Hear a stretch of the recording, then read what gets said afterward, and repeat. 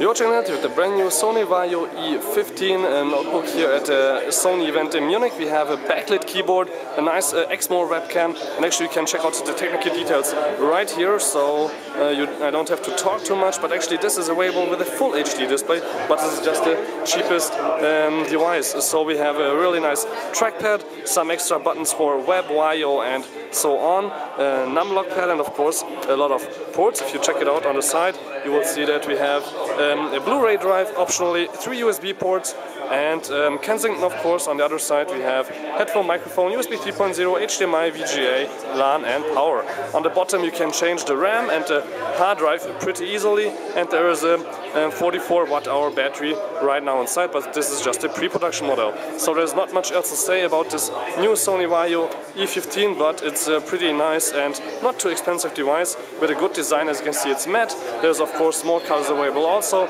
Till next time, please tune in again with Endeavor TV and check out, for example, the 17-inch and the 13-inch models here by Sony this summer. Till next time, please tune in again.